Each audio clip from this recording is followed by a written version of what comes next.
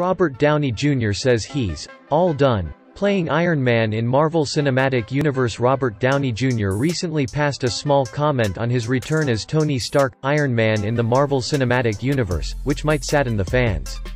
Robert Downey Jr. played Tony Stark, Iron Man in the Marvel Cinematic Universe, MCU. He portrayed the character on-screen for around 12 years and bid farewell to it in 2019 with Avengers: Endgame. Since then, there has been several speculation and theories for his return. But now RDJ revealed that he has some other plans. Robert Downey Jr. confirms his MCU journey is over. Robert Downey Jr. marked his presence in a recent interview on the SmartLess Podcast, hosted by Jason Bateman, Sean Hayes, and Will Arnett, via comicbook.com.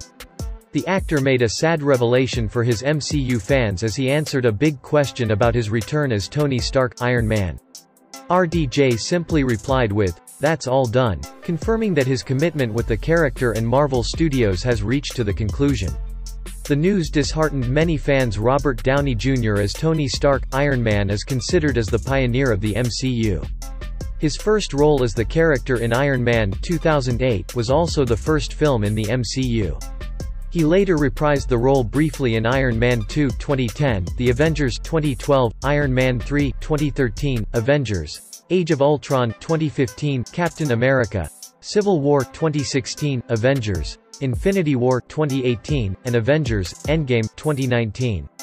RDJ was seen in a special appearance in a few other Marvel films as well. Robert Downey Jr. said goodbye to Tony Stark, Iron Man in Avengers: Endgame, along with Chris Evans as Steve Rogers, Captain America. The character sacrificed his life to save the universe, as he snapped his fingers while wearing the gauntlet with Infinity Stones, which resulted in Thanos and his army turning into dust. Since then, there had been many speculation and theories for his comeback in MCU. It is said that he might have a cameo in the upcoming Black Widow movie starring Scarlett Johansson, but both the character will still remain dead in the MCU. There are also reports that he might lend his voice as the new AI for Tom Holland's Peter Parker, Spider-Man's new suit in the third untitled movie. However, RDJ has not confirmed anything about it yet. But there are always possibilities. Even though he has denied as his return, fans still hope that one day he might be seen again donning the suit in the Marvel Cinematic Universe.